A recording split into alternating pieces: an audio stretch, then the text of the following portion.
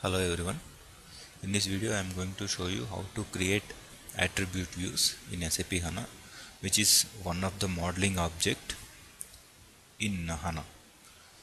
So attribute views are nothing but master data which holds your attributes information to analyze facts or to analyze measures in a way you want. So we'll log into our HANA Studio. So here we have our schema which contains sample tables where we have a products information, we have business partner information along with employees, and then when it comes to transaction data we have purchase information as well as sales order information. So first we'll create attribute view for our products. So whatever the modeling that we are going to do, all the modeling objects will be grouped by packages in HANA. So when you are going to start up your modeling, first thing we have to do is we have to create package. So you can create package by right click on your content folder in the particular SAP HANA system and new package, or you will have option to create package from your quick launch screen itself. So I'm going to right click on my content folder, new package. Okay. Here we have to give a package name. So I'm going to specify HANA ELearning description. Then you have to give delivery unit. So the functionality of delivery unit is used to import and export your objects. It's basically for transportation mechanism. So where once you develop your objects in development system, you can assign or you can collect those objects as delivery unit and export that delivery unit to your local system. Again import the same delivery unit to your quality system so that those objects will be available in your quality system as well. So if you want to assign delivery unit now itself, you can assign, or you want to collect the objects later into your delivery unit, you can do that. So we are not going to specify any delivery unit now, and click on OK. So now you will have your package available under content folder. Then the next step is we are going to create attribute view. So to create an attribute view, you can right click on your package, new attribute view. So I'm going to specify attribute view AT underscore products. I'll give same description. Then you will have an option called copy from. So if you want to create this attribute view based on an existing attribute view structure, then you can choose copy from and choose based on which object you want to create. Okay. Later if you want to do any changes for this object, you can do it. It's not dependent on your source object. Then the option we have is subtype. So in subtype we have three types of attribute views. First one is standard. Standard is nothing but normal attribute view. The next one is time. So if you want to create a time dependent attribute view like a time dependent master data, then you can go ahead and create subtype time attribute view. The last one is derived. So derived is same as copy from, where you will be creating your attribute view based on existing structure, but the difference is if you want to do any changes later for the newly created object, you cannot do. If you want to say any new additional attributes or new additional characteristics to be available in your new structure, you have to do changes to the base structure, then those will be available in your new structure as well. So that's the difference between copy from and derived. So in this case we are going to create a standard object and then finish. So now you will have two main areas in attribute view. One is semantics and data foundation, where your semantics contains what are the fields you have selected for output, like a brief overview about your attribute view, whereas data foundation contains what is the source table for your attribute view, or what is the source for your attribute view. So now the first step we have to do is you have to add the table on which you want to create this attribute view to the data foundation. So we'll go to our specific schema. So we want to create attribute view on products. So you can simply drag and drop here. This is one way of adding a table, or the other way is, if you move your mouse here, you will get a plus mark like this. You can click on that plus mark and then you can search for your table. So you have products in HANA training, so I want this and I am going to add it. So this is other way of adding table. So now once you add table, you have to select what are the fields that you want for output. Initially you can see the output fields in the right side top box. So we don't have any fields selected for output now. So if you want to select a field for output, you can click on this gray color symbol, okay, or the other way is you can right click on the object and add to output.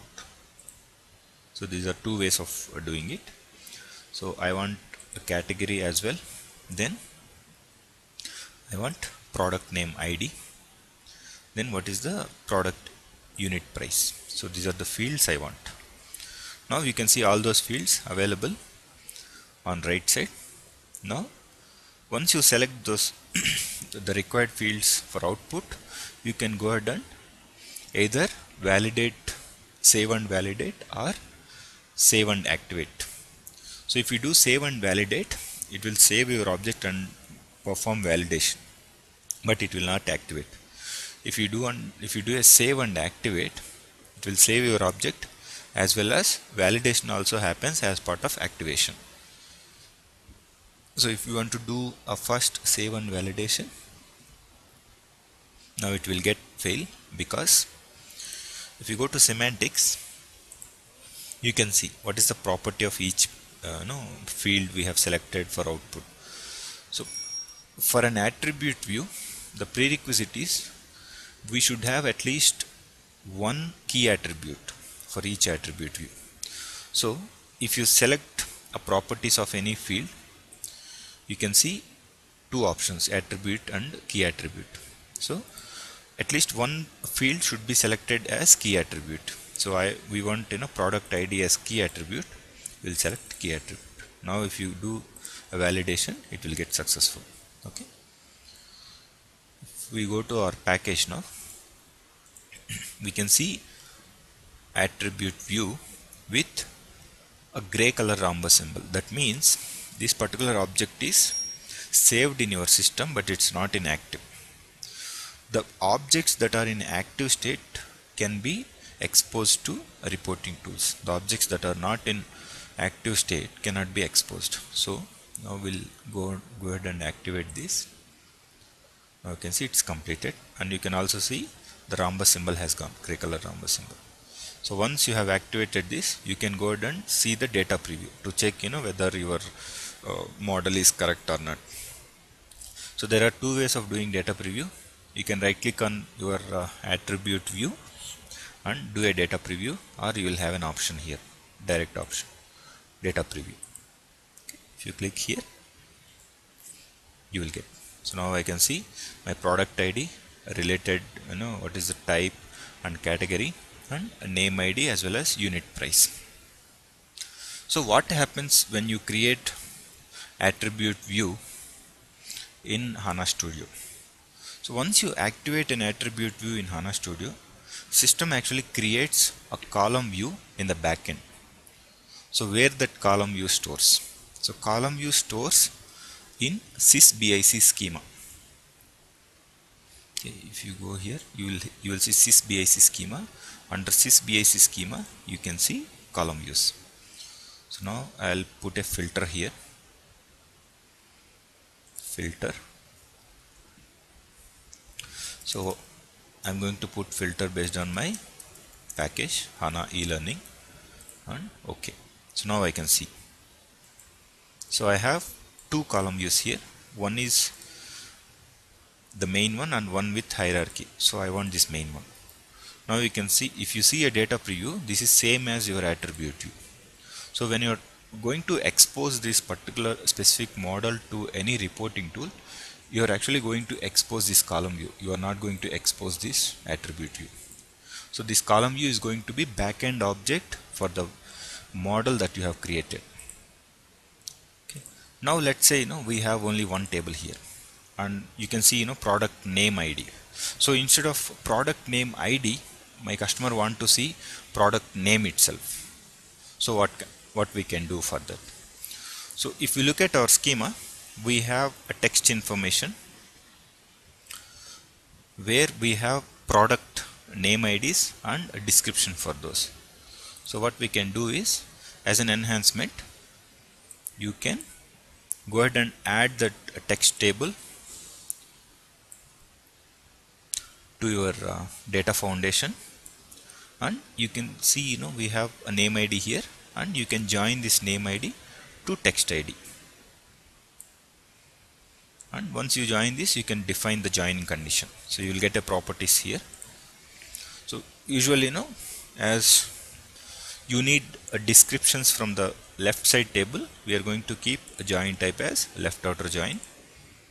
Then you can select the cardinality. So I'm going to select n:1.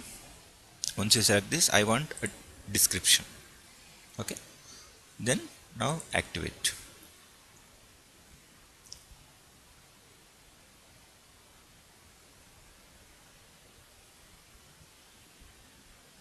So it's active now. You can see the data preview.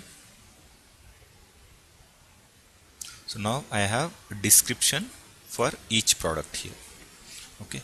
So if you see, these two are not in the same sequence. See, somewhere I have name ID and somewhere I have text, nothing but description. So if I have these two at at same place, then that gives meaningful information. So how can we achieve that? So to do that, we can assign label mapping. So for which we want that this name ID should be mapped with my description. So what you can do, you can select name ID from output columns, and in the properties you will have label column. So label is nothing but description. You can assign label. So what is the description? Description for name ID is text. Now we'll go on and activate this.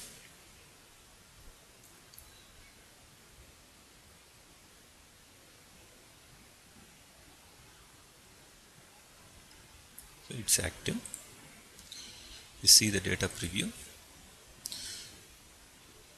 You can see now name ID and text comes along. So this gives a better view than the earlier one. Okay.